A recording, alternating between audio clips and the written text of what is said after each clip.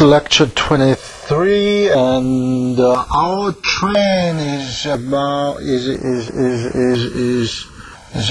entering the final station,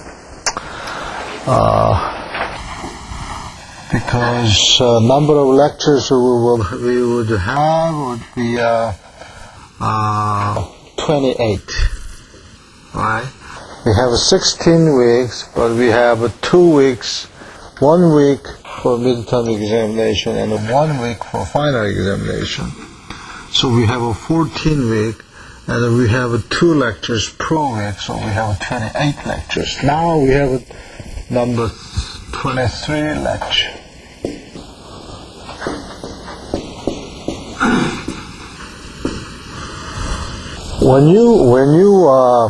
When you listen lecture, I suggest to you see or understand what I am lecturing in 3 coordinates. What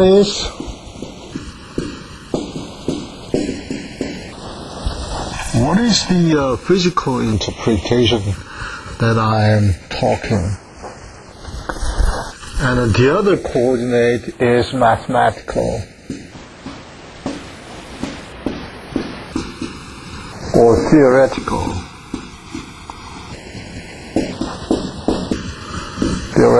coordinate. What is the theory? What is the mathematical interpretation that we are studying now? And thirdly, what is the philosophy?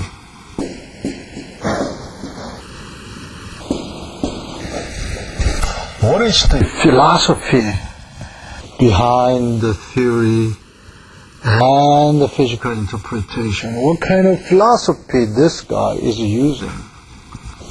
One philosophy is that we believe that everything we are observing is based on what we could understand using the simplest case.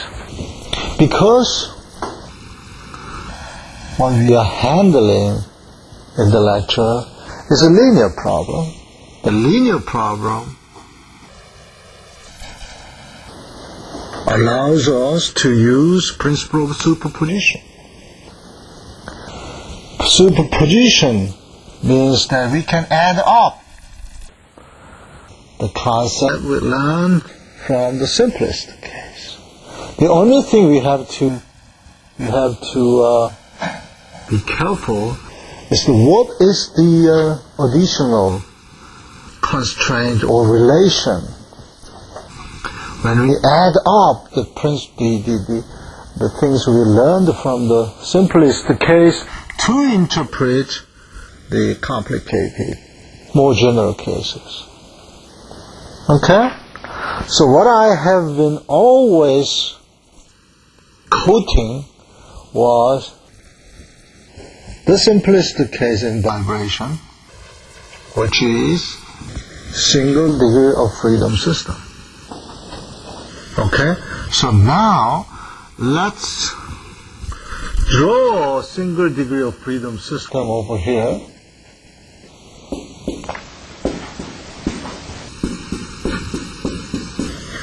Spring constant, viscous damping, linear damping, and of course we need the coordinate that measure the displacement of vibration, because that we have interest. Of course you may select velocity instead of displacement if you are interested in velocity, right? So depending on the physical variable you interest, you can either see the vibration in terms of receptance or the transfer function that has to do with the ratio between acceleration and the force, and the ratio between velocity and the force. So, what kind of coordinate? The coordinate depends on what you're interested in. Okay? Now, what we did is we then use the free body diagram, because we know the motion that governs this kind of system. The law governs this kind, the motion of this kind of system is Newton's second law. And Newton's second law essentially requires us first to find out the unbalanced force. Therefore, to find this, we use the free body diagram. Right? And then, using this, and we found the equation of motion, or governing equation of motion, that look like, now you are quite familiar with this equation.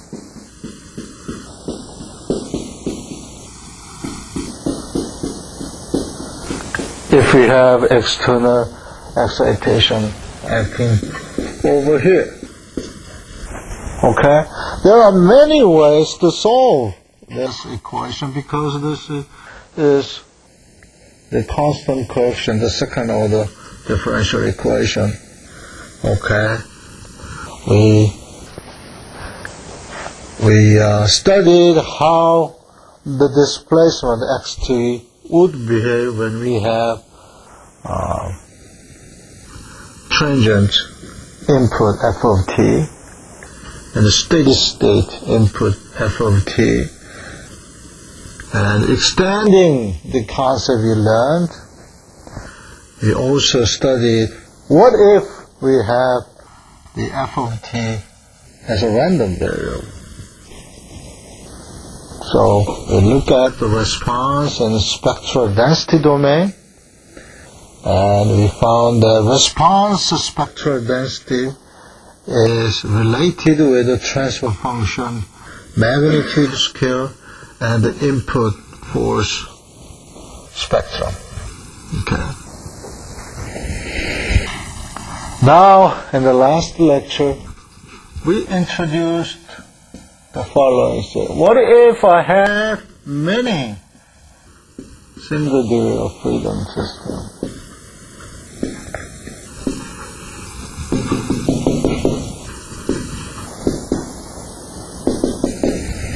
Okay. Say this is M1 and K1.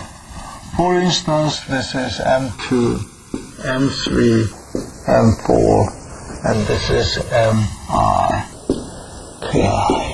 Okay. Okay.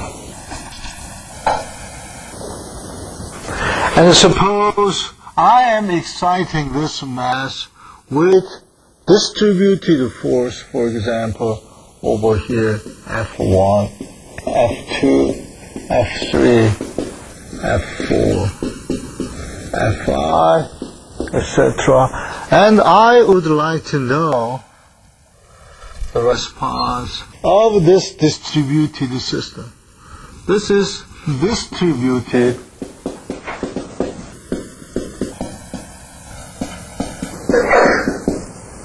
The reason why we are using the word distributed is because those M's and K's are distributed in space. Okay? Depending on the motion of this, so we might have the motion like, if I connect the displacement of this, if I measure the displacement from the coordinate which I used on each mass,